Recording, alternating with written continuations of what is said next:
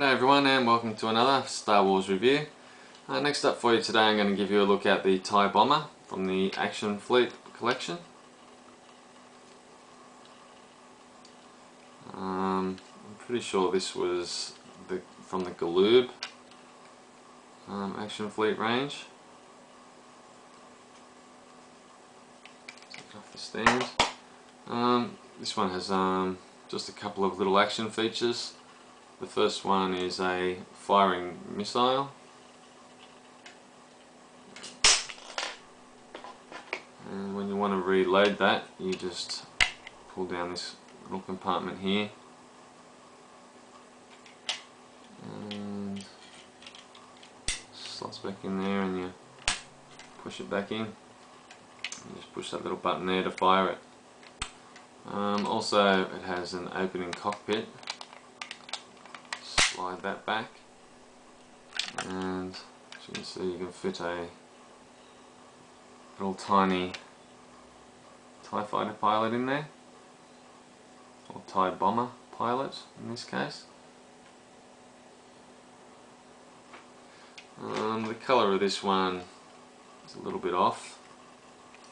I think there has been a different coloured one come out besides this.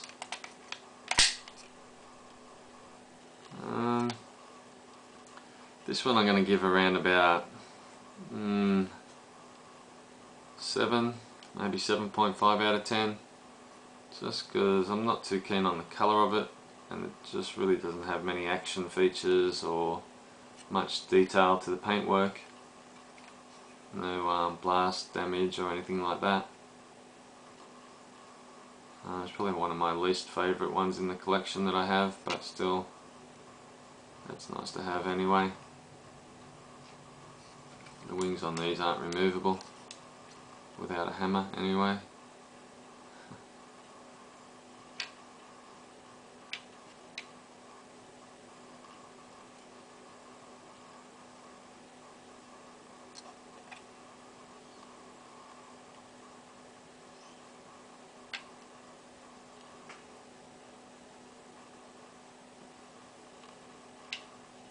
So there's not much more I can really tell you about this one.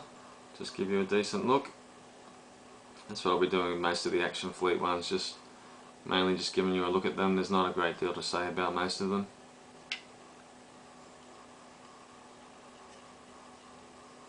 So there you have it, the Action Fleet TIE Bomber. Until my next review, may the Force be with you.